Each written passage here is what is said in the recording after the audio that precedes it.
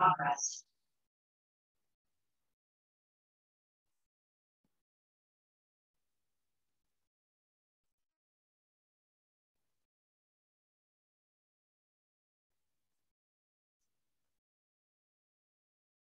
we go.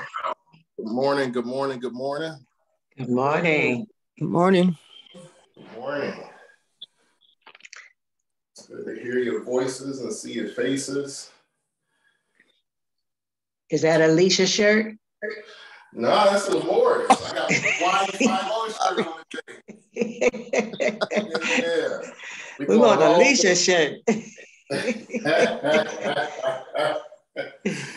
Yeah, this is my summertime beach shirt. Yeah. Amen. Well, praise God. Well, happy Sunday to you all. Amen. I'm excited to get into the word today.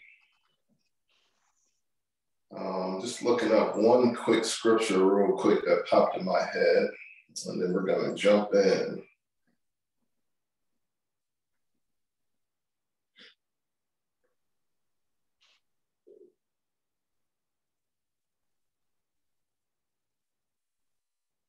All right, I found it.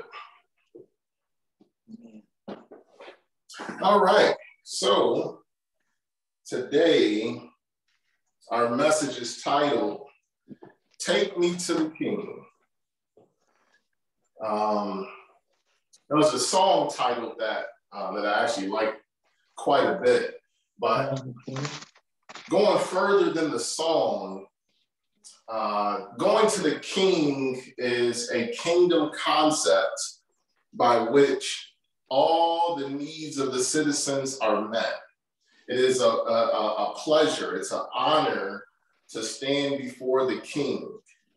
And everybody knows you can't outgive the King because all things belong to the King, and the King takes joy in blessing the citizens. You know, the citizens operate in a commonwealth.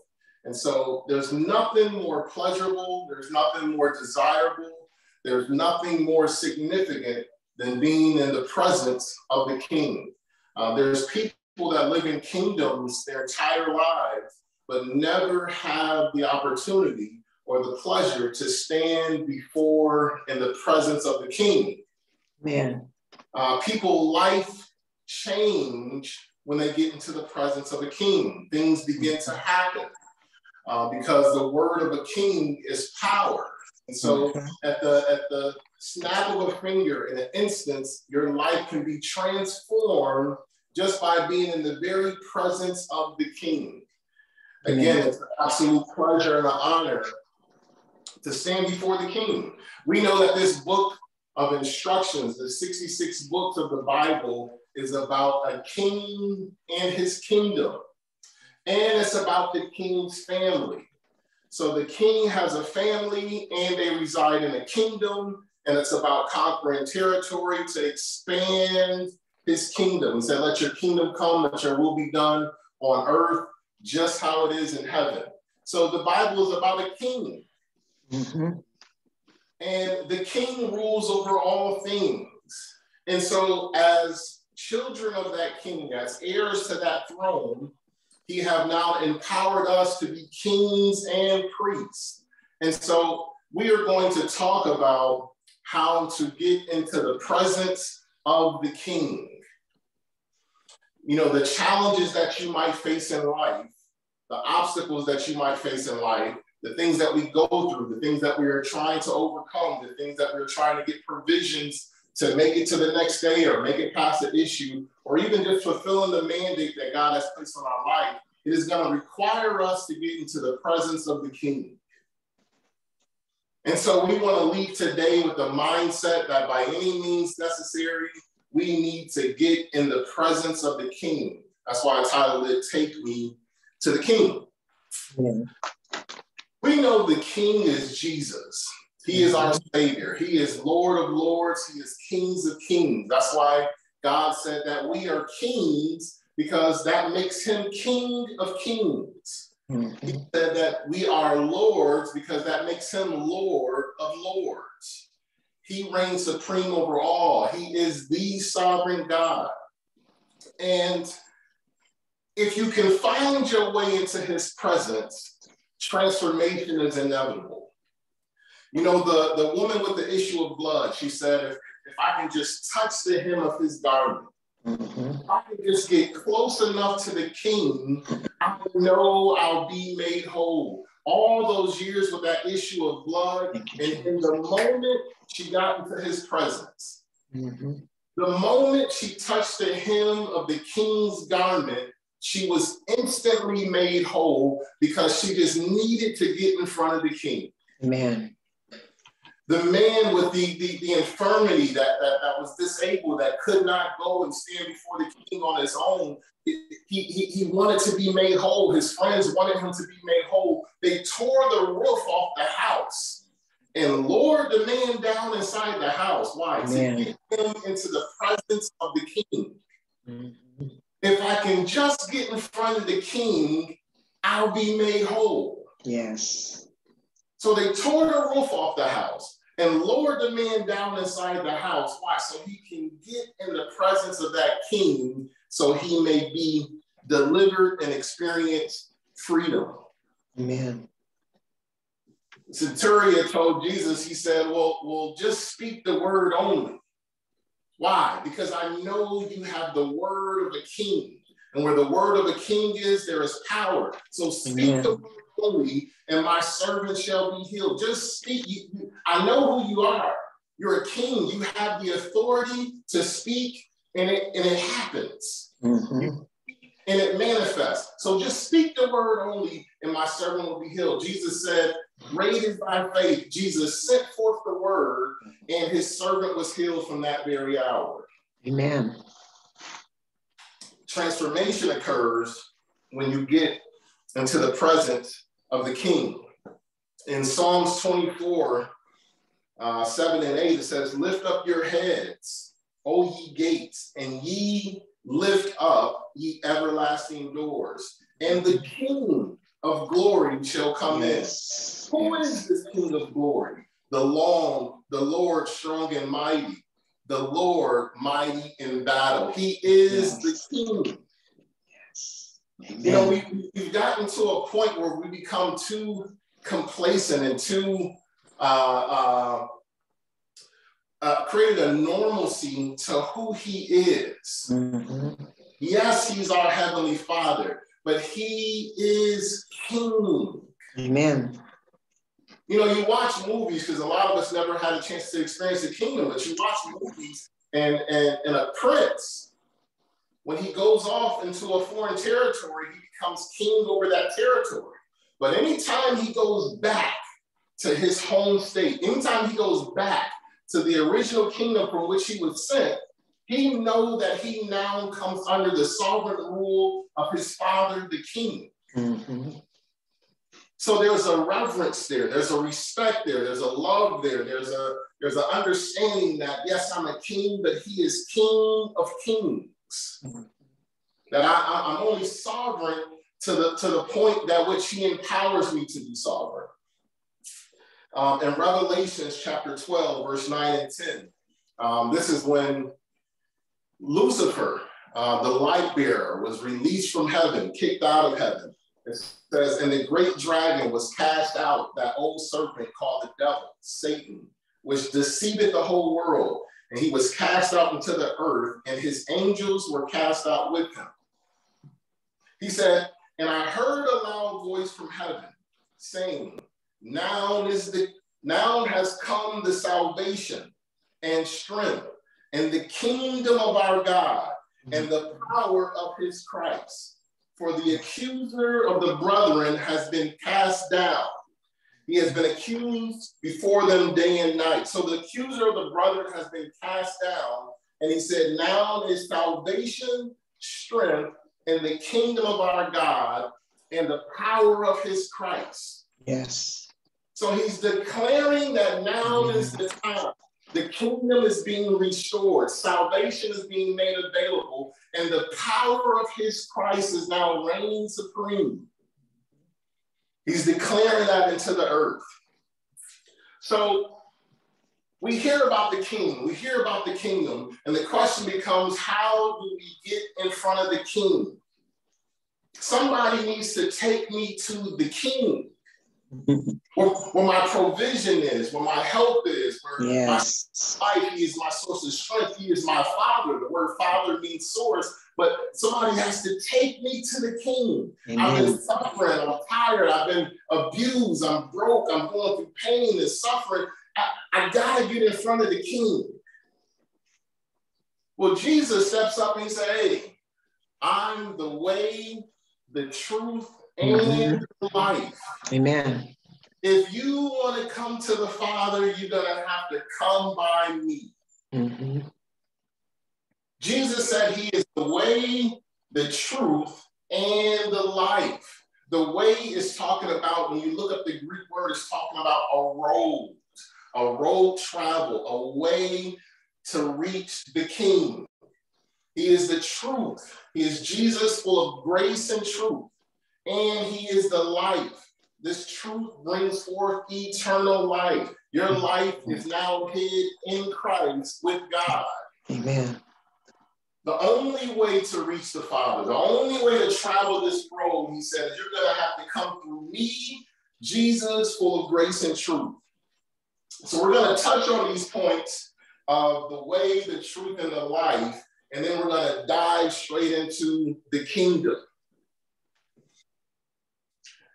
John 1:14 says, and the word was made flesh and dwelt among us, and we beheld his glory, the only glory of the begotten Father, full of grace and truth. Jesus is full of grace and truth. If you want to know what's inside of Jesus, you can never mistake, he is grace and truth. For the law came by Moses, John 1:17. For the law came by Moses, but grace and truth came by Jesus Christ. Amen. Moses got into the presence of God, and he got the law, the Mosaic covenant, and he brought it forth on behalf of God to men. So he said the law came by Moses, but he had to get into the presence of God to get it. He said, but there's a man named Jesus. And he lived in the presence of God. He is the eternal word. In the beginning was the word, and the word was with God, and the word was God. He said, and then that word became flesh, and he dwelt among us, and we beheld his glory, the only begotten Son of the Father. Yes. Jesus, full of grace and truth. So the law came by Moses, but this grace and truth, this new covenant, it comes by Jesus. Yes.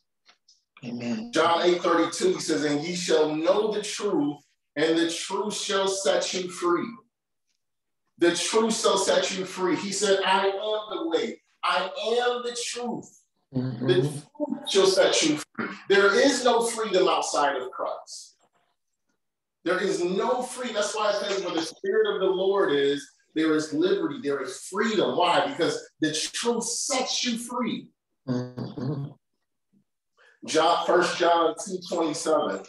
1 John 2:27. It says, but the anointing which ye have received of him abideth in you. The anointing that you receive from him abideth in you. We know when you become saved, you receive the first installment of the Spirit.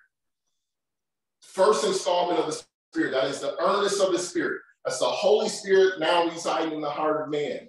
He said, and ye need not that any man teach you, but as the same anointing teaches you of all things, and is truth, and is no lie. That anointing is there to teach you. Yes. He said he's going to teach you what? The truth. Amen. Jesus said, I'm going to send the Comforter. I'm going to send the Spirit of truth, and then he will lead you. He will guide you. He will show you things to come. It says that this anointing will teach you all things because it is the truth. Everything the anointing teaches is the truth. How does the anointing teach? The scripture says it is Christ speaking in me. That's that rhema word we're always talking about. So when the Holy Spirit is speaking into the heart of man, every word spoken by the Holy Spirit is the truth. Amen. Is the truth. Ephesians 4:20, but ye have not so learned Christ, if so be ye that ye have heard him and have been taught by him, as the truth is in Jesus. The truth is in Jesus. 3 John chapter 1 verse 4 says, I have no greater joy than to hear that my children walk in truth. A righteous man's steps are ordered by the Lord. But those commandments that's coming from the Spirit of Christ, those commandments that's coming from the Spirit of Christ, he said, when you follow those commands, you are walking in truth. Why? Because those commandments are truth. Those commandments are truth. John 14:17, it says, even the Spirit of truth, whom the world cannot receive, because it seeth not him, neither knoweth him. It says, but ye know him, for he dwells in you. I will not leave you comfortless. I will come to you. Father, we thank you that you did not leave us comfortless. Amen. You got to be thankful for the grace of God. Mm-hmm. He didn't have to do it. You got to understand the King and his mercy. He didn't have to. He woke me up this morning. He didn't have to do it. He didn't have to wake me up this morning. You know how many people didn't wake up this morning? Amen. Amen. I'm here today because he woke me up this morning. Mm-hmm. There's so many people that got a testimony this morning that say so-and-so passed in their sleep. I don't know. It wasn't no sickness, wasn't no disease. They just didn't wake up. Well, thank you, Jesus. You woke me up this morning. Amen. I got breath in my lungs. I got my health in good conditions. He didn't have to do it. Yes. We separated ourselves from him in the garden, from our forefather Adam, and yet he let his son die. And then when his son left, he still sent the comforter. He didn't have to do it. Mm-hmm. He said, I will not leave you comfortless, Amen. for I will come to you. For I will come to you. John 15:26 says, but when the comforter is come, who I will send unto you from the Father, even the Spirit of truth, which proceeds from the Father, he shall testify of me. Who is me? He's talking about Jesus himself. When I send the comforter from the Father, it says he will testify of me. What's his name? He is the Spirit of truth. Jesus said, I am the way, the truth. And after I depart, I'm going to send you the comforter, and he is the Spirit of truth. He is the Spirit of me. Amen. The Spirit of Jesus, the Spirit of truth, being sent back as the comforter to lead and guide the children of God. John 16:13, howbeit when the Spirit of truth is come, he will guide you in all truth. For he shall not speak of himself, but whatsoever he shall hear, that shall he speak, and he will show you things to come. He will not speak of himself. He is not here on his own authority. He will only speak what he's heard from the Father. This is the condition of holiness. This is why he said, sanctify them through thy truth. Why? Thy word is truth.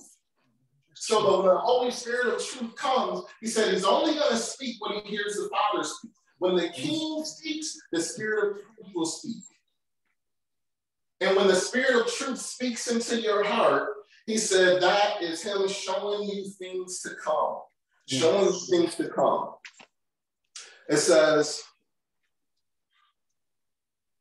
sanctify them through thy truth, bringing them into the condition of holiness. So confession is made unto salvation. We know the word confess means to repeat what the Holy Spirit has spoken. God and his word are one. So now there's a oneness of his word that has to go from heaven. We talked last week about dimensional exchanges. God speaks on the throne. The King is in heaven. He speaks. The Holy Spirit hears, and then he declares exactly what was spoken of the King. This is no different than in any other kingdom. Anytime a king speaks in a kingdom, there's always a point man who repeats and declares what the king has spoken. His word must be repeated, and then it becomes law. Yes. So the king speaks, and then the person repeats the king's order, and the moment it's repeated, it's declared law. So same example, the king speaks, and then the Holy Spirit declares what the king has spoken, and it has just become law to you. Mm-hmm. Whatever he spoke in the heart of man through that rhema word, it has just become law to you. That's why faith comes by hearing. Faith comes by hearing. Hearing what? What the king declared. Mm-hmm. Isaiah 43:26. Put me in remembrance of my word. Let us plead together. Declare thou that thou may be justified. Put me in remembrance of my word. So when I speak it and the Holy Spirit speak it, I want you to declare it back unto me. Why? You're putting him in remembrance of his word. Why? Because God cannot deny his own word. Amen. He cannot deny his own. You're only echoing what he said. That's all that's happening. He's speaking it, the Holy Spirit speaking, and you're echoing it back to him. He's actually talking to himself through himself. You're echoing it back to him. John 15:3 says, now ye are clean through the word which I have spoken. We know that the word, he says, the word I speak is spirit, and it brings forth eternal life. The word of God, when it's declared by the Holy Spirit through the utterance, the rhema word, it has a purifying effect. It purifies the heart of man. Why does it need to be purified? Two reasons. One, it brings it in a condition of holiness, and two, it enables it to hear. It enables it to hear. Anything that abounds increases. So when he speaks in the heart of man, it purifies it so that you can continuously hear from God. Why? Because if his word abounds in your heart, that's why he says, if you abide in me and my word abide in you. Yes. No, the word needs to abide in you. Why? Because if it abides, it begins to abound and it increases. Mm-hmm. The interest of my word giveth light, it giveth understanding, and then comes wisdom. And then after wisdom comes the commandments. After the commandments come righteousness. There's a trail, there's a progression that happens. Amen.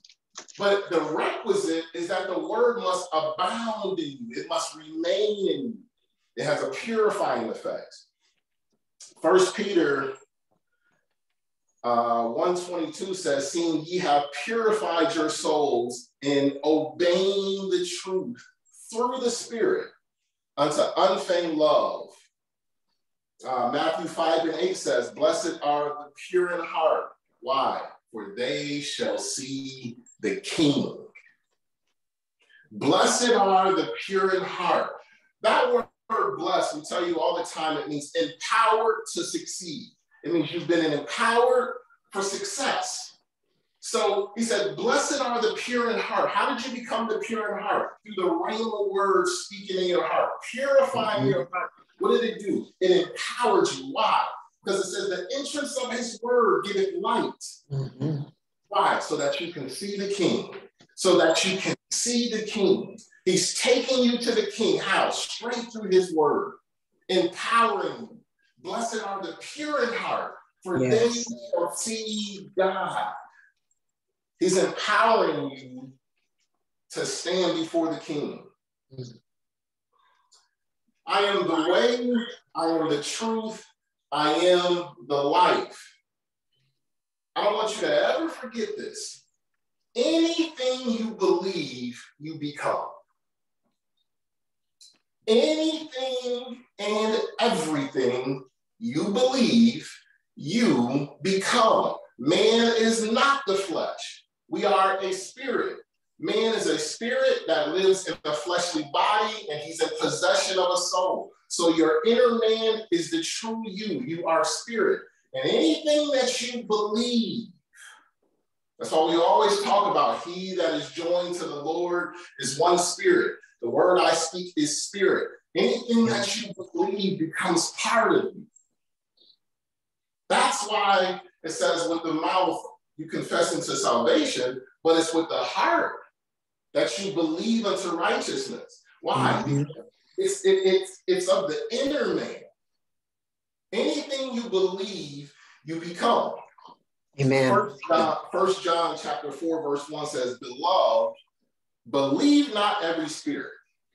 He's confirming it right there. He said, listen, don't believe every spirit, because anything that you believe, you become. So he goes on to say, but try the spirit. In the other version, it says, test the spirit, whether they are of God, because many false prophets are going out into the world. Do not believe any and everything. Amen. Why? Because it becomes part of you. This is how iniquities end up in the spirit of man. So iniquities have been found in you. Do not believe everything. Do not become one spirit with everything you hear. But before you accept it as truth, before you allow it into your soul, he said, test that spirit. Yes. Is it of me? Test that spirit. Back in the day, when a prophet would stand before the people and proclaim anything and say, thus saith the Lord thy God, and they would proclaim something that they were saying that came straight from God through their heart for them to declare. If that thing they declared did not come to pass, the prophet was killed. It was punishable by death. You did not play around with God's word. Amen. If you declare it, it's mandatory that it manifests. And if it doesn't, your head was the consequence. This day and age, oh man, under democracy, it's a little bit different. Mm-hmm. Get in front of the people of God and they can declare this and they can declare that and they can say this is going to happen and that's going to happen. And none of it can happen. And they'll just simply say, we missed. We missed. Amen. Listen, I have a book. I have a book that I keep. And I don't do this to put people on display. So I never say the names associated with the book, because that's never my angle. But I keep a book. Every time I hear a prophetic word given, I write down the prophetic word. Whatever the prophet spoke, I write it down. I write down the date, I write down the time, and I write down the person who spoke it. And then I pay close attention to see if that thing happens. Mm-hmm. I have about 14 prophetic words that were spoken with specific dates and when things were going to happen. Out of all 14 of those, only 2 of them happened. 12 of them never happened. Back in the day, it was punishable by death. But this day and age, you can say Jesus said anything. The Spirit of the Lord said this. The Spirit of the Lord said that. In Jeremiah 14:14, this is the Good News translation. Listen to what the Lord says. But the Lord replied, the prophets are telling lies in my name. He can't believe it. They're lying. The prophets are lying in my name. I did not send them, nor did I give them any orders, nor did I speak one single word to them. They're lying in my name. This is why he said, do not believe every spirit. Everyone that says that they come on behalf of me and declare on behalf of me is not of me.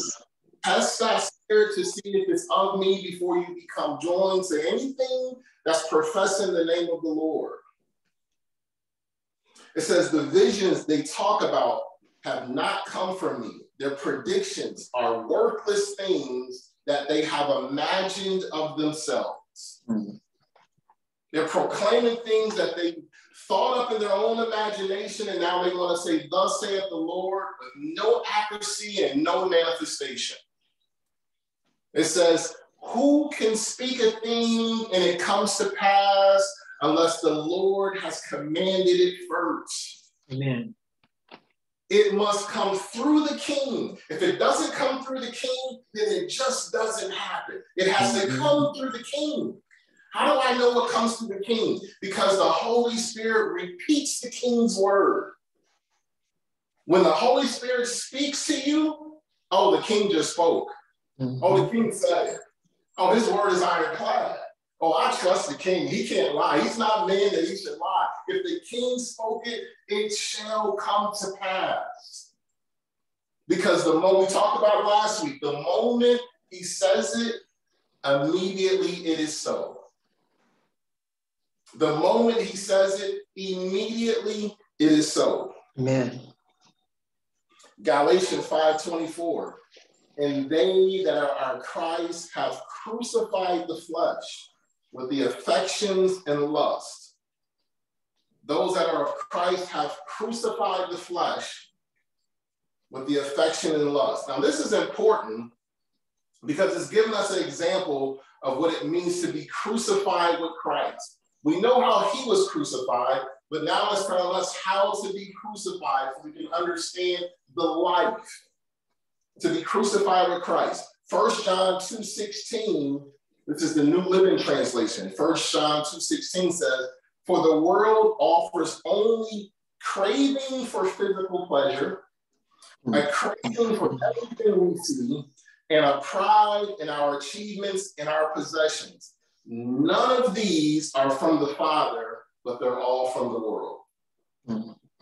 It's telling you what it means to be crucified with Christ. It says the world is only going to offer you cravings of physical pleasure, cravings of everything you see, and the pride of our achievements and our possessions.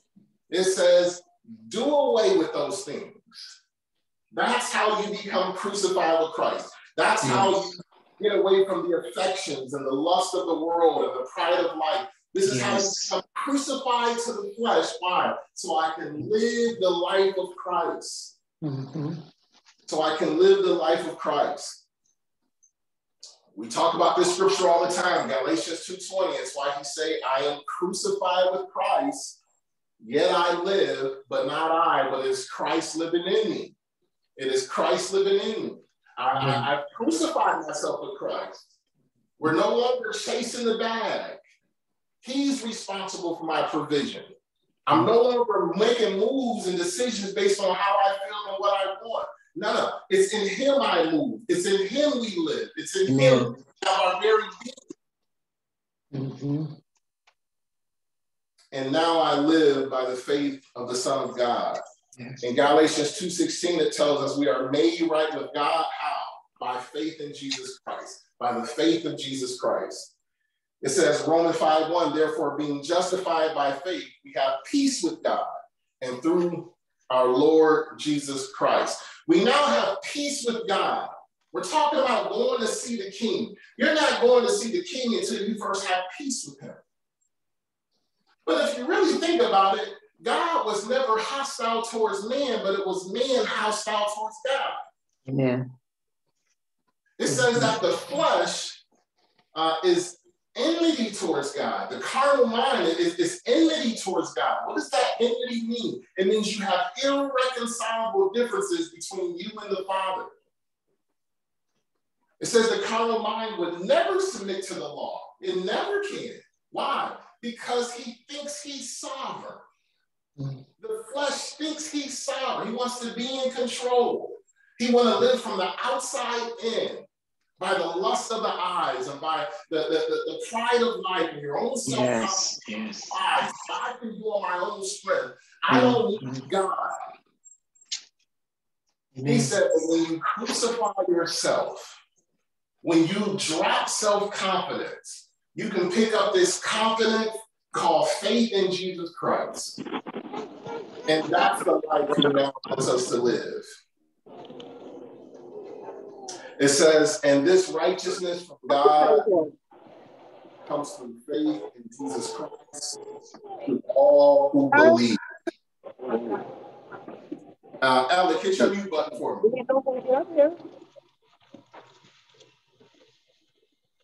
You heard me, Alec? Hey, Jarrell. Let me see if I can read them. Oh, there you go. I was able to do it myself. All right. And this righteousness from God comes through faith in Jesus Christ. So this faith in Jesus Christ has created a righteousness. It has allowed God to impute righteousness on us. The same way he did with Abraham. He imputed righteousness on him because now we can have righteousness of life in Jesus Christ. Okay. It says, seek ye first the kingdom and his righteousness, and then I'll add all things unto you. That's the deal. That is our covenant. That is our arrangement. I'm making it plain and simple. He says, seek first the kingdom and his righteousness, and then I'll add all things unto you. It's that simple.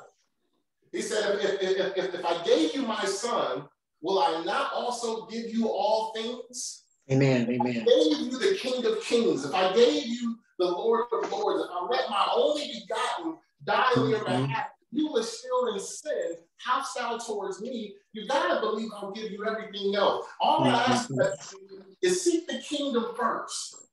Yeah. Seek the kingdom and his righteousness. Well, Father, you're gonna have to show me how to seek the kingdom. Because I want to see the king, and I want to seek the kingdom, and I want to have everything else added unto me, but you're going to have to walk me through this thing. If you show me how to work it, I'll work it. He says, seek the kingdom and his righteousness, and all things will be added unto you. We're going to break this thing down, and it's not rocket science. He starts off by telling you to seek. He tells you to seek. How do we seek? It is one of the most critical things you're going to have to learn because it's extremely significant to everything that follows, but this thing is a progression. He said, first, I want you to seek. The word seek means by thinking, by meditating, by reasoning. It means to inquire. It means to strive after. It means to demand. It means to crave. It means to go full-fledged and all out for anything that you desire, seeking after that thing. In 1 Chronicles 28:9, he says, if thou seek him, he will be found of thee. He ain't hard to find. He ain't lost. He said that you just got to seek after him. If you seek after me, he said, I will be found of thee. In Hebrews 11:6, it says, without faith, it is impossible to please him. For he that cometh to God must first believe that he is, and that he is a rewarder of who? Him that diligently seek after him. He said, I'll reward those who diligently seek me. Believing is the only roadway to God, but it starts with seeking. It starts with seeking. Psalms 34:4 says, I sought the Lord, and he answered me. He delivered me from all my fears. Jeremiah 29:13, you will seek me and find me when you search me with all of your heart. Amen. When you search me with all of your heart, then you will seek me and you will find me. Matthew 7:8, for everyone who asks receives. He who seeks finds, and to him who knocks, the door will be open. If the door ain't open, you ain't knocking. If the door ain't open, it's because you ain't knocking. It ain't never God hear you knocking and he just ignoring. Nope. He said, if you're not, I promise you I'll open it up. Psalms 10:4, the wicked, through the pride of his countenance, will not seek after God, for God is not in all his thoughts. My Lord, today. He said, you will not seek after God when God is not in all of your thoughts. This is the concept of meditating. This is why he gave very clear instructions. He said, meditate on this word day and night. Fill your thoughts with my word. Yes. He said he won't find me. Why? He's not seeking after me. Why? Because I'm not full of his thoughts. He has thoughts beyond just me. You see, oftentimes we seek after God, but we seek after man ways simultaneously. He said, no, we're not doing that. There's a heavenly realm and there's an earthly realm. Pick your provision. Pick your provision. You can either seek after the king and his righteousness, or you can go the earthly way. Mm-hmm. Now, he gave the earth to the children of men, and now you've been empowered to choose. But he said, you're not going to choose both. You're not going to do both. Either get full of me in your thoughts, of my word in your thoughts. Let me be your source of provision, or you can get the provision of the earth. Mm-hmm. Now, what we like to do the provision of the earth, and when the earth fails us, then we'll say, all right, God, I'll give you a shot. He says, seek first the kingdom. Yes. Psalms 9:10, it says, and that ye know thy name will put their trust in thee, for thou, Lord, has not forsaken them that seek thee. He said, I'll never leave you nor forsake you, but it's going to require you to seek after me. Psalms 27:8, when you said, seek my face, my heart said to you, your face, Lord, I will seek. Your face I will seek. Last one, Psalms 105:4 says, seek the Lord and his strength, seek his face forevermore. Seek the Lord and his strength, and seek his face forevermore. So he starts off by saying, before you do anything, I need you to seek. What are we seeking? We're seeking first the kingdom and his righteousness. Where is this kingdom? And what is this kingdom? When you look in Romans 14:17, it gives us a description of the kingdom. In Romans 14:17, it says, for the kingdom of God is not meat and drink, but it is righteousness and peace and joy in the Holy Spirit. Mm-hmm. The kingdom of God is righteousness, peace, and joy in the Holy Spirit. Those are the three components of the kingdom: righteousness, peace, and joy, that they're all in the Holy Spirit. Mm-hmm. What does that mean, that it's righteousness, peace, and joy in the Holy Spirit? Well, where's the Holy Spirit? Scripture tells us the Holy Spirit lives in the heart of man. Yes. Well, that's on the inside.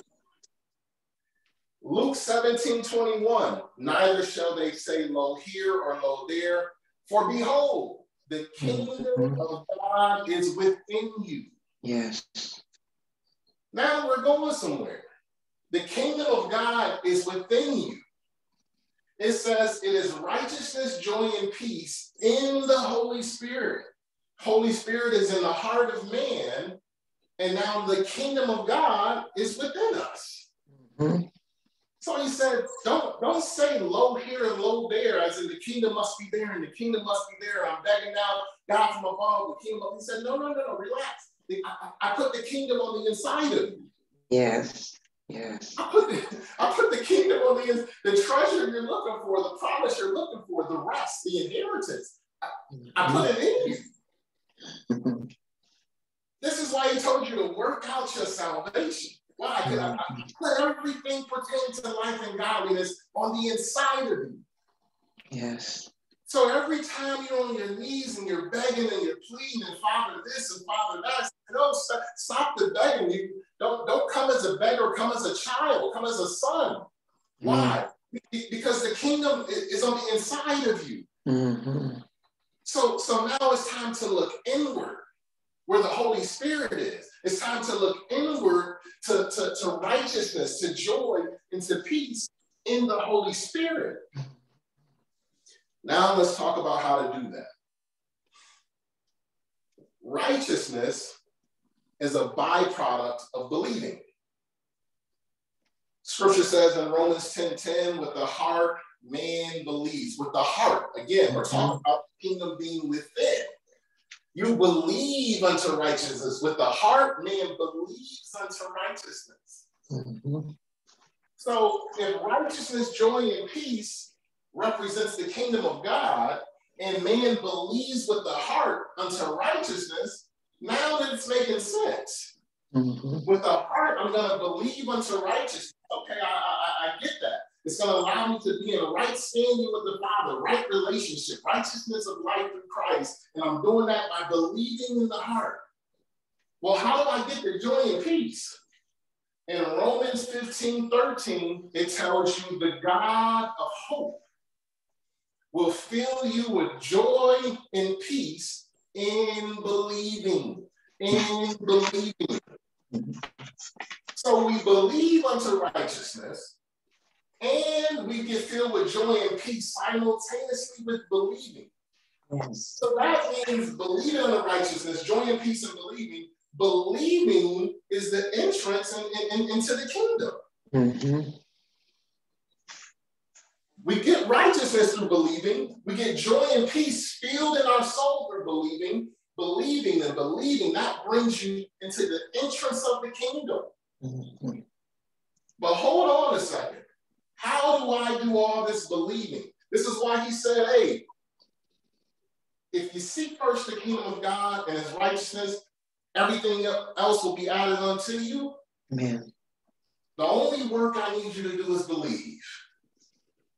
If believing gets me into the kingdom, if believing gets me righteousness, joy, and peace, then the only work I need you to do is believe. This is where rest comes in. He said, hey, rest from your works, bro.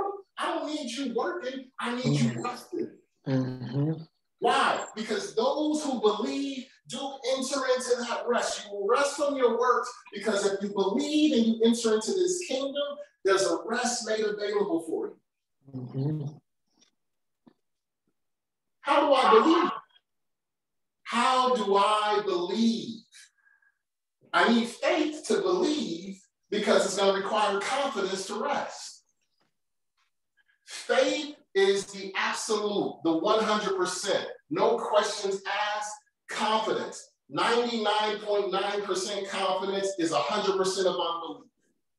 Yes. Your faith produces 100% confidence that allows you to rest. You need faith in order to believe. This is why the scripture says righteousness is of faith. Mm-hmm. Even though you believe unto righteousness, it's telling you you got that belief from faith. That's why faith is now of righteousness. So righteousness is of faith. And you believe unto righteousness and you get filled with joy and peace while believing. Now, Romans 4:16, follow me on this. Romans 4:16. We talked about in the kingdom is your rest, it's in your inheritance, it's where the king resides, it's where the promises are, but righteousness is of faith.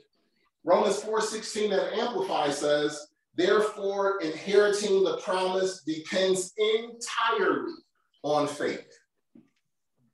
Inheriting the promises that comes under righteousness, that comes under believing, that comes from entering into that rest, it says it depends entirely on faith. Why? That it is confident trust in the unseen God in order that it might be given as an act of grace. It's of faith that it might be given as an act of grace. What is faith? Faith comes by hearing, hearing by the word of God. Faith begins where the will of God is known. When the Holy Spirit declares the word of God to you, Jesus said he's going to take from what is mine and he's going to declare it unto you. What do you have? You're now in possessions of the king's word. What is that? Where the word of the king is, you have his power, you have his ability. Mm-hmm. He's empowering you with his Christ. You have faith, you have the word of the king. That's why faith is a noun, because you're in possession of something. You have the king's word. He declared to you in the spirit. Now you have the king's word. You have absolute confidence. Why? Because the king can't lie. I'm confident because the king can't lie. I'm confident because I trust the word of the king. I'm confident because the spirit spoke it to me, which means the king had to say it first. I'm standing on his word because I'm completely confident. Because if he lied, everything falls apart. Why? He upholds all things by the word of his power. Yes. He has to keep his word. He's bound by his word. Him and his word are one, which makes him holy. So I have complete confidence, which is called faith. And now that confidence allows me to believe. I become one spirit with what was spoken, joined to the Lord in spirit. I now possess the spirit of what was spoken. Why is that important? Because it gives me the confidence to rest. He said, now those who believe do enter into that rest. That is where he wants you to live, from a state of rest. That's why you believe unto righteousness, because that is righteousness of life that you're now experiencing. A life of rest. Rest from your works.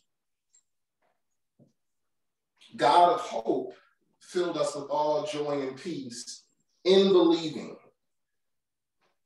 It says the man who trusts in Christ becomes the righteousness of God in him.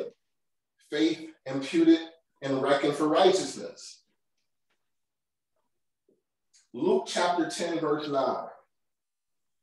Luke chapter 10, verse 9. It says, and heal the sick that are therein. This is when Jesus was sending the disciples out, and he told them, everybody that they encounter, if they're sick, I expect you to heal them. He said, but after you heal them, say unto them, the kingdom of God has come upon you. What? The kingdom of God has come upon you. He's telling them he wants people to know that when they experience his miracle working power, that is the kingdom of God coming upon them. He wants the awareness out there that the works that you're seeing, it's all a byproduct of the kingdom. It's advertising. When you realize that what just happened to you is a byproduct of the kingdom, the first thing you want to know is, how do I get in this kingdom? Well, you're going to need faith to believe, because you believe under righteousness, and then that allows you into this kingdom. He said in Matthew 12:28, but if I cast out devils by the Spirit of God, then the kingdom of God has come upon them. When Jesus told the spirits to come out of people and the demons came out of people, he said that is the kingdom of God coming upon them. This is the operation of the kingdom. This is how he expects his citizens to operate in this foreign territory. Mm-hmm. Psalms 45:6, it says, your throne, O God, is forever and ever. A scepter of righteousness is the scepter of your kingdom. Oh man, that's beautiful. A scepter is the staff that the king holds. Every king has a staff. You always see it in the movies. They got a staff. It's called their scepter. And that scepter, when they extend it to somebody, that allows them access to come forward. Don't you move unless that scepter is extended. You will lose your life. You don't enter the king's presence unless he welcomes you with his scepter. Amen. The scepter allows you access to enter into the holies of holies. The scepter allows you to enter into the presence of God. The scepter allows you to enter in the secret place. This scripture says a scepter of righteousness is the scepter of the kingdom. How do I get into the kingdom? A scepter of righteousness. Righteousness gives me access to the king. That is the scepter going forward saying, come on in, my son. Come on in, the beloved of God. Come on in, the son of the king. How? Because you are in righteousness. How do I get in righteousness? You believed unto righteousness, but you needed faith to believe. You needed faith to believe. The God of hope filled you with joy and peace in believing. Why? Because you're in righteousness of life. Now you can enter into the kingdom. You can be in the holy of holies because you entered in the right way. The right way. How? Being joined to the Lord with one spirit. Carrying the life of Jesus on the inside of him. He said he declared the life of his son into the heart of man. We read last week that as water reflects the face, so a man's heart reflects the man. If the spirit of Christ is in the heart of man, then that is the man. So when you stand before the throne of grace and you stand before God himself and he sees you, he actually sees Jesus. Amen, amen. He's looking at the heart of man. He's looking at the spirit of man. But he's declared the spirit unto you, which gave you righteousness of life. That's why you can stand boldly before his throne. Had he not seen Jesus, he would have never let forth the scepter of righteousness. It would never happen. The only reason it happened, that's the true meaning of being covered by the blood. The true meaning, you've become one in spirit with Christ. And now you can stand boldly before the throne of grace, and he sees Jesus in you. And he said, oh yeah, that's the righteousness of life. Come on in. Let that scepter go on for it. Come on in. Hebrews 4:16. Let us therefore come boldly before the throne of grace, that we may obtain mercy and find grace in the time of need. He said, if you have needs, you're going to have to come see the king. If you need provision, you're going to have to come see the king. If you need healing, you're going to have to come see the king. Everything pertaining to life and godliness has been made available, but to receive it, you're going to have to come see the king. Amen. And you only get to the king if the king stretches forth his scepter, and that scepter in this new covenant of grace is righteousness. Is righteousness. Mm-hmm. Hebrews 10:19, therefore, brethren, having boldness to enter the holiest by the blood of Jesus. He said, you can come into the holies of holies, but you're going to have to be covered by the blood. Let us draw near with a true heart and full assurance of faith. You hear me keep talking about the holies of holies. Alicia, can you do me a favor? Can you grab me that water in the freezer, please? You keep hearing me talk about the holies of holies. This is the place where God resides, the holies of holies. This is the place in the old covenant, under the law, where man could not enter. Only the priest could enter the holy. But the holy of holies that the veil protected, oh, nobody could go in there but the high priest, or you would immediately die. Thank you. Mm-hmm. The Holy of Holies was the innermost chamber of the tabernacle. It was a sacred room that the high priest could only go into once a year, and that was for the atonement of man's sins. It said that it was a perfect cube shade. It was about 15 feet in each direction. And the only thing that was housed in there was the Ark of the Covenant. Mm-hmm. The Holies of Holies represents the very presence of God. In this area, you can make no mistakes. God is holy and God is perfect. Therefore, he demands holiness and he demands perfection.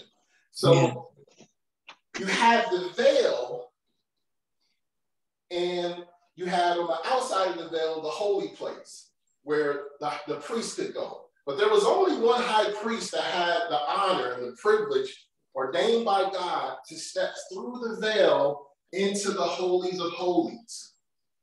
And that's the person who came in with the perfect sacrifice. And they're the one who shed the blood. And they're the one that put the blood on the Ark of the Covenant. And they're the one who lit the incense. And they said the incense was there to create a cloud of smoke. Why? Because you couldn't see the face of God, because it says no man could stand before God and live. So he had to light all these incense, and it would create this big old huge cloud of smoke, and then he could offer up the sacrifice unto God. But he could not see his face. Mm-hmm. In the holies of holies. It said the priest would sprinkle the blood of the sacrificed bull or the goat on the Ark of the Covenant to atone for man's sins. God did not look at the man. He looked at the sacrifice. Mm-hmm. You remember when the story of Cain and Abel, and the reason why he was mad and angry with his brother was because his sacrifice was accepted and mm-hmm. his sacrifice wasn't. He was mad because the sacrifice wasn't accepted. God looks at the sacrifice. Yes. He looks at the sacrifice. He doesn't look at the sin of man. He looks at the sacrifice. And if the sacrifice is okay, if the sacrifice is perfect, without spot, without blemish, he said that he'll accept that sacrifice as you being perfect, as you being without spot or blemish. If the sacrifice was okay, then you were okay. So they bring the perfect sacrifice into the holies of holies, and God accepts that as the atonement for man's sins temporarily, which is why you got to come back again next year and let's do it again. And then they had all these rituals. He had to wear these bells and ornaments on them so that he could hear them enter, and the people could know that the high priest has entered and was atoning for their sins. There's this theory, it's not biblical, but a lot of Jewish people believe it, that the reason why the high priest had to wear bells was because, he was doing a lot of movement in the inside of the holies of holies. And if the bells were to stop ringing, it would mean that the high priest made a mistake. And then they would pull them out, but they would pull out a dead body because you had to be perfect in the sight of God. You could do nothing that you haven't been commanded to do. Not one step. If he said light the incense first and then spread them around and then slay the animal and then put the blood here and put the blood here and if you did it out of order, if you did it before you were supposed to, if you did anything that you weren't commanded to do, you would die instantly. Why? Because you didn't operate in perfection. He demands holiness. He demands perfection. Man could never be perfect under that law. So he had to keep coming and atoning for sin. He had to keep coming and atoning for sin. And then he said, all right, enough is enough with these annual sacrifices. I'm going to send you a permanent sacrifice. Amen. I'm going to send you the Holy One of God. It says, behold the Lamb of God. That's what John said.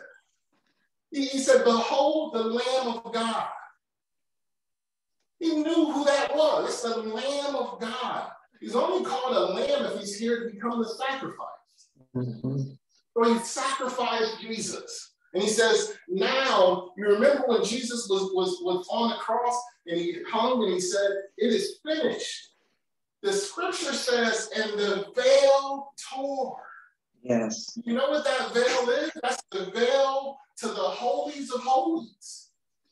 You could not enter into there unless you were the high priest. He said, but now that the ultimate sacrifice has come, the veil is torn, and I've given you access into the holies of holies through righteousness.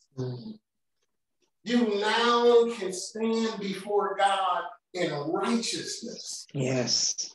No longer the high priest. You are covered by the blood because you are clothed with Christ and can stand boldly before him on the throne.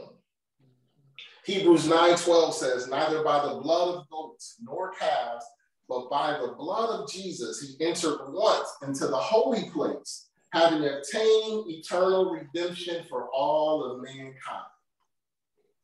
His blood will never need to be shed again. It is the ultimate sacrifice. And as long as Jesus is perfect in the eyes of God, that's why he had to keep the law. That's why Jesus had to keep and fulfill the law. Keep every single commandment of that law. Why? Because now he's considered perfect in the eyes of God. And when we clothe ourselves with Christ, that righteousness is imputed onto us. Why? Because it gives us access into the holies of holies to stand before God. Now unto him that is able to keep you from falling and to present you faultless before the presence of his glory. He's able to keep you from falling. Try standing before God without the covering of the blood of Jesus, without the atonement work of Jesus on your soul, and you have no shot of standing before him without Christ's righteousness. Psalms 91. I'm going to skip through a few of these verses because we're getting tight on time. Psalms 91. It says, he that dwelleth in the secret place. This is the place you want to be. This is the place of your inheritance. This is your place of rest. This is the place where the king dwells. This is the secret place. He that dwells in the secret place of the Most High shall abide under the shadow of the Almighty. I will say of the Lord, he is my refuge and my fortress, my God, in him will I trust. Verse 4, he shall cover thee with feathers, and under his wing shalt thou trust. His truth shall be thy shield and thy buckler. Verse 7, 1,000 shall fall at thy side, 10,000 at thy right hand, but it shall not come nigh thee. Amen. Verse 9, because thou hast made the Lord thy refuge, the Most High, thy habitation, there shall no evil befall thee, neither shall any plague come nigh thy dwelling. These are promises. These are promises.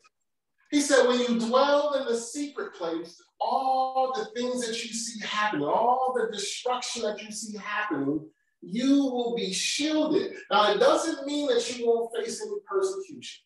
Because he says, they who live righteous shall suffer persecution. But he said, and the Lord will deliver thee. Amen.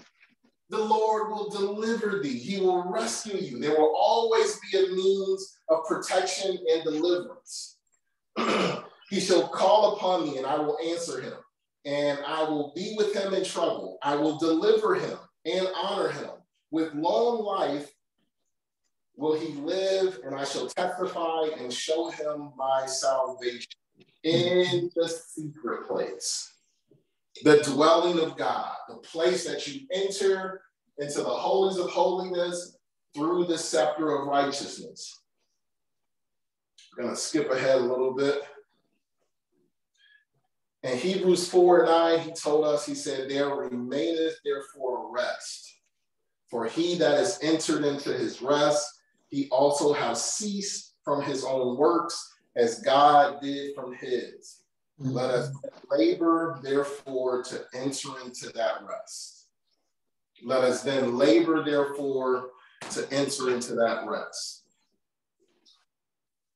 The king lives in the holies of holies. This is his kingdom. This is the kingdom that he wants to expand on the earth.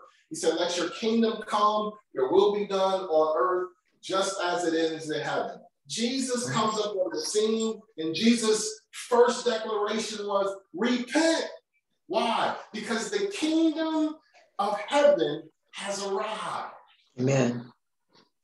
And now Jesus reaches out to these disciples, and he touches them, and he breathes on them, and he says, receive my spirit. Why? Because the spirit is going to live in the heart of man, and he's going to be able to communicate with the Father through the Holy Spirit in the condition of holiness. And that's going to give you righteousness of life.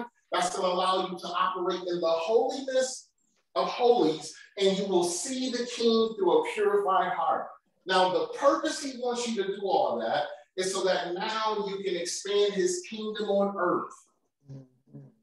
He said, when you heal that guy, make sure you tell him that means the kingdom has come upon you. And everybody will begin to wonder, what is this kingdom? How do I become part of this kingdom? How do I get connected to this kingdom? By faith in Jesus Christ.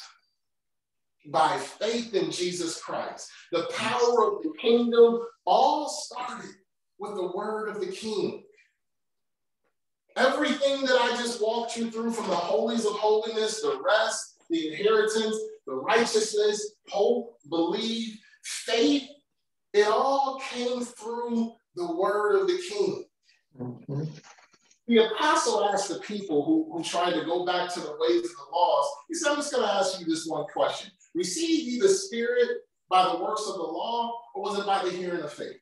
Amen. He's giving them a teaching. He's trying to explain something to them. He's drawing a conclusion for them. Did you receive from God through the works of the law or by the hearing of faith? Oh, I got it by the hearing of faith. He said, okay then.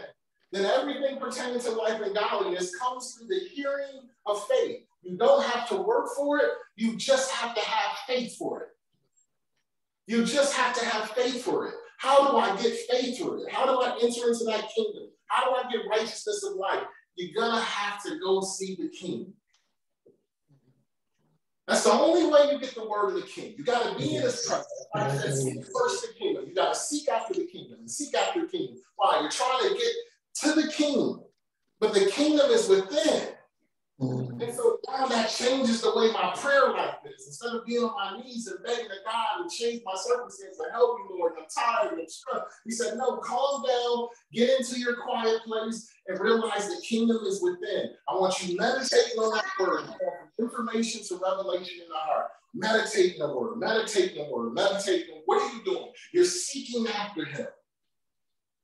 And that word goes from information to revelation. The Holy Spirit begins to speak. Why? Because you've been seeking after him. You've been knocking on the door, and he said, I'm opening the door. And now I'm declaring my word unto you. I'll take from what is mine. I'll declare it unto you. What do I have? I have the word of the king now. Oh, my God, I'm confident. I have faith. Mm-hmm. Now, if I stay under what is heard, if I stay under the word of the king, that allows me to believe, become one spirit. Now I'm influenced. I'm persuaded by his word. Why? Because I stayed under what is heard. That is the obedience of faith. What does that do for me? It allows me to have righteousness imputed unto me. Righteousness is the scepter of the kingdom. Once you reach this state of righteousness, man, you can enter into the holies of holies, the secret place, the place of rest. What is rest? That's the heavenly blessedness where you become partakers with Christ. Mm-hmm. In Christ, it's all the finished work. The work is complete. Jesus on the cross said, it's finished. Great. Christ has all of it. If you become one spirit in righteousness, now all these things will just be added unto you. It's your inheritance. He said, come and take of your inheritance. Be partakers with Christ. But it's in this rest. It's in the kingdom of God. But the kingdom of God is within. This is the objective of God. He said, here is my love made perfect. God is love. We all know that. God is love. God is love. Then he says, this is how my love is made perfect. How, God? As I am, so are you. Amen. Amen. In this earth, in this time.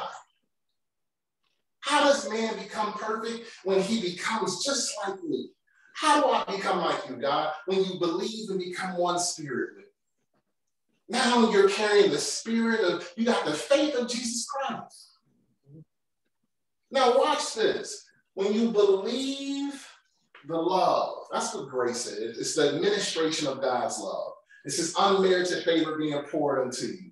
When you believe the love, you become the beloved of the king. That's all beloved means. When he calls you beloved, he's saying you believe, become one spirit with his love, just as he is. You believe the love. You're the beloved of the king. And when you're the beloved of the king, oh, he opens the door for you. He holds out the scepter of righteousness for you. He gives you everything pertaining to life and godliness. You're heirs to the throne. Why? You're the beloved of the king. You believe the love. But you have to believe the love. But it's going to require faith to believe. Mm-hmm. I am going to stop there. 11:32, good timing. I'm going to stop there. This was a lesson that I found important because oftentimes we get sidetracked with remembering where is the source of our provision. It's with the king. It's with the king. It's in the kingdom. And he placed it all in you. And so now he said, you have to start looking within. You have to start looking within. Let your request be made from within. Seek after the king. Get his word. Get his power. Grow in faith. And enjoy the inheritance that's a byproduct of believing unto righteousness. Any questions? Any thoughts? Feel free. Praise the Lord. Amen. Brother Morris, you was teaching. Yes, sir. When you was talking up there, when you was teaching, you were saying 99.99% of belief is 100% unbelief. There I it was is. like, oh my goodness. See, it's and the thing is, when you get the word of the Lord through the Spirit of the Lord, when the Lord himself reveals, the revelator reveals revelation to you, reveal his own word to you, the word of a king, there is power. There it is. I'm just like, amen. Amen. This is the truth. That's right. 99.99. See, with that, when you get the word of the king like that, there ain't no unbelief. Yeah, that's right. That's right. There ain't no unbelief. That's right. Jesus is the truth. That's right. Amen. Amen, Brother Morris. You was teaching up there. To Jesus be the glory. All the glory goes unto the Lord. I thank the Lord for this day. He was thinking about us on this day. Today is the day that the Lord has made. We will rejoice and be glad in it. He made this day for us to rejoice and be glad in it. Amen. Amen. Amen. Amen. Amen. Powerful teaching. I look forward to it every Sunday. Amen. Amen. Amen. Amen. Yeah, thank you for that. I appreciate the feedback. I had to grow into that understanding of faith. Yes. I was one of the people that used to love to say, when circumstance occur, that I have faith. That I have faith. And what I was trying to do, I was trying to create faith by saying I have faith, but that doesn't create faith. Mm-hmm. And so his word is a persuasion mechanism. His word is a confidence builder. That's what gets you to that 100% confidence, is when he speaks that word into your heart, it shoots your confidence to the roof. It fully persuades. That's why I say, that's why the word faith, which is pistis, the root word is pietho, which is persuasion. The word is meant to persuade one into full confidence. And I had to learn how to stop trying to build confidence and get into the word so that it can create confidence. Amen. Amen. You are saying the truth, Brother Morris. You are saying the truth right there. Yes, sir. You are. You're saying the truth. Because that's how it works. See, when the revelator, when Jesus Christ reveals his own word, because he is the word, when he reveals his own word that was written, it goes into Rhema now. There ain't no doubt. There is no doubt that. That's it. Right. You're right, Brother Morris. You're right, Brother Morris. You're right. Got yes, it. Sir. You're right. That's the truth. Yeah. I come into agreement with the truth. That's true. That's how it works. The understanding. With all you're getting, get understanding. I thank the Lord for understanding. And it's that centurion. By his understanding, he was able, the Lord said, great is your faith more than anyone in Israel. All by understanding. There's power in that understanding. So I just want to thank you, Morris. Thank you for the understanding. Thank you for the teaching. Yes, sir. Amen. Yep. And thank you for breaking the yoke of unbelief on the hearers on this day, on today. Yes, sir. I remember God gave me an assignment one time. And man, this was a gut punch. God told me, he said, I want you to go and I want you to make a list. He said, I want you to write on this list everything that you receive by faith. He said, I only want you to document the things that came to pass that you first heard in your spirit. If you didn't hear it in your spirit, then it doesn't go on the list. And so I sat down and I spent a lot of time thinking, like, God, I know I've been operating in faith. Do you know my list only have 4 items?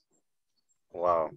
I couldn't believe it. I just knew I was about to create a laundry list of things, but I could only come up with 4 times that he declared it to me, and then it manifested. And he said, I wanted you to see that you don't operate in faith very often. You don't operate in my, he said when he returns, he wants to know, will I find any faith in the world, any faith in the earth? Is there anybody that hear my spirit and operating? I have 4 items. I was embarrassed. This has to change. I got to get in this word. I got to get more revelation, more declaration. I got to confess and manifest these things. I got to start living by faith. Yes. And so that was an eye-opening moment of him showing me that there's a responsibility that comes with faith that I haven't been operating in, that he expects us to operate in. Amen. Amen. Amen. That's true. That's right. Any other questions or comments? Yeah. Well, I thank God for the word this morning, and thank God for the brother. And I understand when the truth hits you, it make you feel that way. It make you laugh because it give you joy. You can't help it. Yeah, you can't help it. But thank God for the message. And I'm reminded through the lesson about Esther, when Esther had to go before the king. And even though he was her husband, it still had the authority of being the king, and she had to come under that authority like everybody else. That's right. But she had to prepare herself. She couldn't just go to him any kind of way. There was a responsibility that people had before they come before the king. And she did. And I thank God for those stories that was left for us to see and to read them and to meditate on them. So it gives us an idea of how he wants us to prepare ourselves when we come before him. That's and right. So I thank you for the word today, and thank Alicia for her prayers this morning, and continue to do a good work for the Lord. Yes, ma'am. Thank you. Thank you. I just want to say I appreciate the way you broke down what the kingdom of God actually is, by backtracking it, by telling us what it is. It's righteousness, peace, and joy in the Holy Spirit. That's what the kingdom of God is, and then reminding us that the Holy Spirit is within us, it's within the heart of man. And the way we get that kingdom is through believing. So when we always talk about the kingdom starting with us, that's a very literal statement, because once we get into that state of joy and peace in the condition of believing, that's when the kingdom of God becomes manifest. So I appreciate Amen. the way you taught that, because that made a lot of sense to me. Understanding, yes. Absolutely. I got it. I only did a half sermon before on the rest. I haven't done a full sermon. I need to do a full teaching on the rest, because it's your validation that you're actually believing. That the evidence of belief is rest. Rest provides the evidence to validate that you're already in a state of belief. And it gives you that checkpoint. That I'm not in fear. I'm not in worry. I'm not experiencing anxiety. I actually have joy and peace, and I have the King's word. I'm experiencing his rest. Yes. We have to do a good teaching on what rest is. And I think I'm going to do that very soon. But thank you for that feedback. And the word manifests itself in your life so that people can see the works of God through you. Now, when you're not resting, something is going to manifest itself, so you'll know the difference. Absolutely.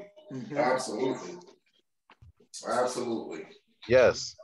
And the truth will make you free. When you get that truth, has no choice but to make you free. You have no choice but to be free when you get that truth in you. That's right. For what you said, where the Spirit of the Lord is, there is liberty. That's it. Amen. Amen. Amen. Well, thank you all today. I appreciate you joining in. I appreciate the feedback and the comments. It's always beautiful when we can converse amongst each other about the word and get understanding collectively. Even hearing you guys' feedback and comments always feed me and give me more revelation. So I appreciate when you guys comment about the word.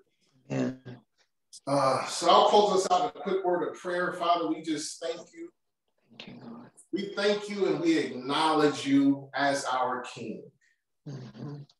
We stand in honor, we stand in awe of who you are as King of Kings and Lord of Lords. Yes. Father, we say you are a holy King, you are a righteous King. Mm-hmm. And Father, we thank you for accepting us as not only servants, but as children of the Most High. We thank you for your Christ and the power and the strength that he brings to us. We thank you for making us heirs to the throne. Yes, and thank you for giving us the faith of Jesus Christ. Mm-hmm. Father, you said that righteousness is the scepter of your kingdom. So we desire to operate in your righteousness. Mm-hmm. We are committed to having the faith of Christ, to believing in your word, to becoming one spirit with you. For Father, your rest is better than life itself. Amen. We know no life outside of Jesus, Father. So we are committed to being one with him. We are committed to living a life of faith. We are committed to following his example, for there's no way to you except through him. Mm-hmm. We forever give you the praise. We sing hallelujah to your name, Father. Mm-hmm. We love you forevermore. Thank you, Lord.